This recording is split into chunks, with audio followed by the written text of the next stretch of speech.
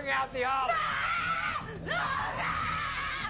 So this was the first video that I watched this morning on social media, and that's it. I couldn't watch anything else. I went down this rabbit hole. I started trying to figure out who is this olive lady from the Maury Povich show, and I went on Reddit trying to figure it out. It turns out that this lady associates olives with dead people's eyes, and that's why she's so scared.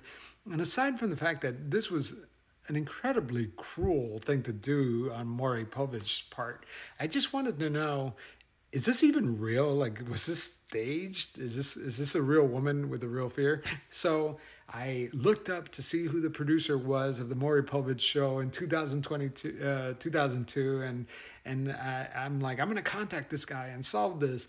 And then I started asking myself, why can't I enjoy social media like everyone else does? Why do I have to do this every